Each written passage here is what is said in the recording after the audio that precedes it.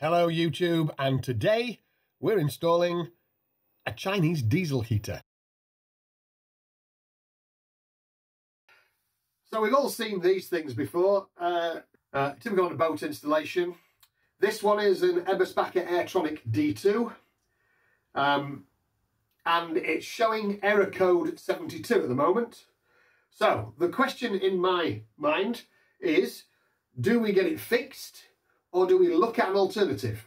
Finding error codes for Eberspacher products is not difficult, and this website reveals it's a short circuit on the overheating sensor.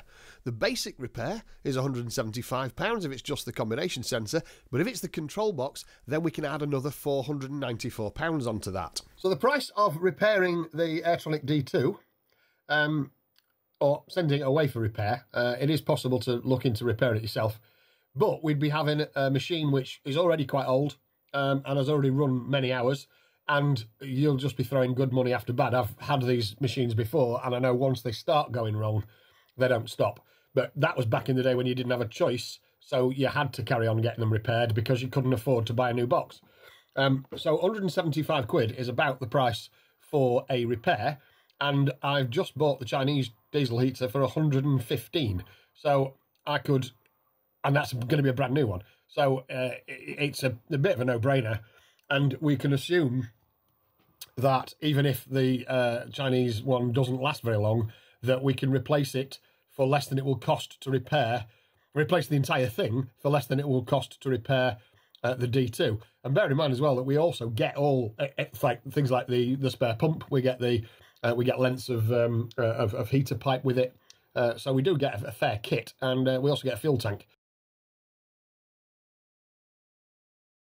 So, what's in the box? Well, there's the fuel pump and its associated mounting bracket. There's a little thermometer that I bought to go in the saloon. There's the heater mounting bracket. This we don't need. There's a sturdier angle bracket that came with the D2, and it's compatible with the Chinese heater. Then there's a couple of joiners for the 75mm hot air ducting, and there's one of the directable outlets also for the ducting. And we are at speed.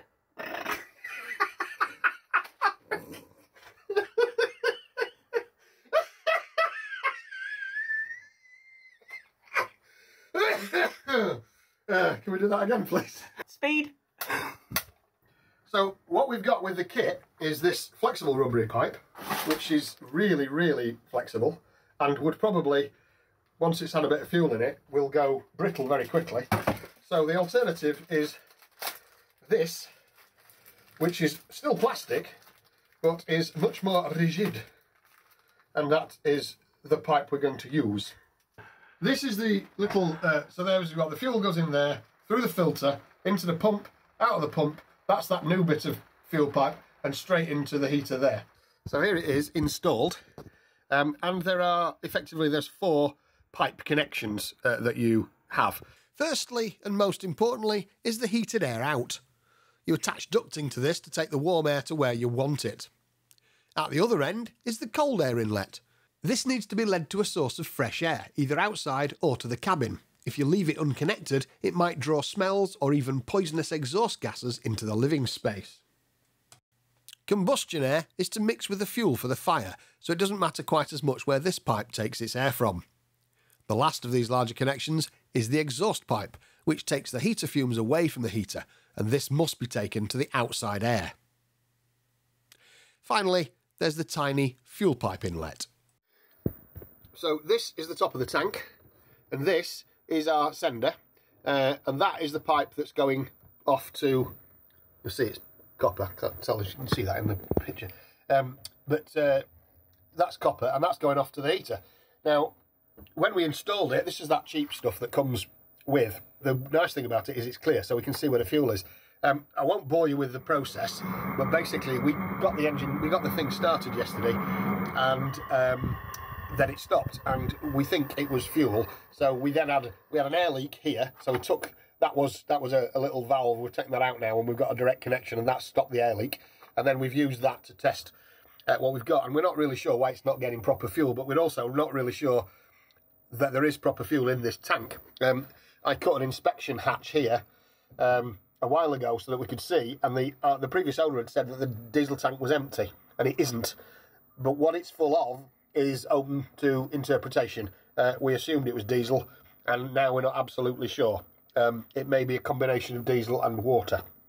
But in order to get the heater going, we need to know that we're putting proper diesel into it and that it's getting a good supply of good fuel. So I'm using, temporarily, I'm going to use the actual bottle that came with it, the fuel tank that came with it. So there's my tank, and there's my road diesel that I just purchased about an hour ago from a garage. So the fuel tank's there, and the fuel pipe comes under the floor here, and at the moment we haven't clamped it down at all. And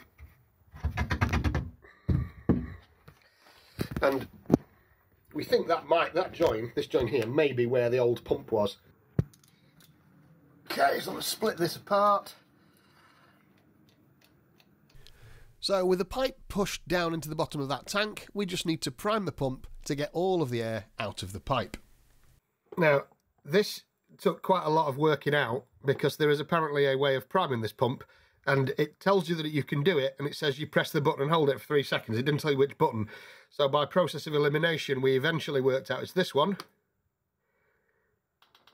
And there's the pump priming. So you see how it's bleeding the system there? There we are, there's some. There we go. So the pipes to connect the heater come packaged like this, but we want them to look like this. Take it here and then roll it across your chest. Keep rolling, rolling, rolling. And I'm lucky enough to have some of this insulation here, which can just be slid on top of the piping.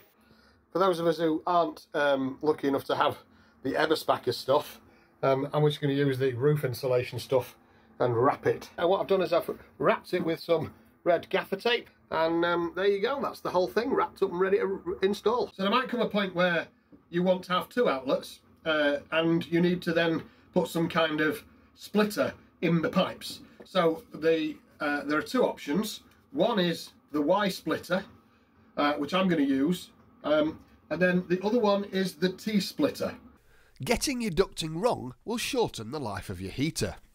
I had an Eberspacher Airtronic D2 installation on Seadog that had supposedly been done by professionals and paid for by the previous owner, but there was a very tight bend on the ducting, and over time it overheated, burning out the combustion chamber lining and overheating the fan bearings.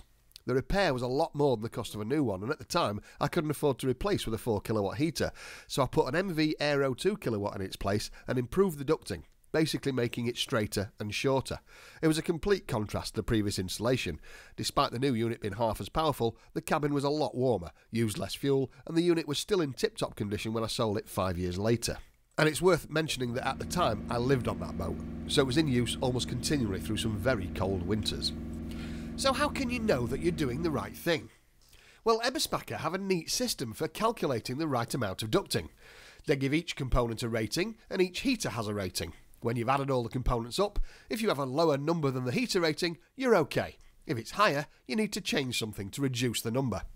The system is crude, the Eberspacher data isn't complete and occasionally contradicts itself, and of course it bears no relation to the design of the Chinese heater we're actually installing, but at least it gets you thinking about the effects of your ducting routes on your heater.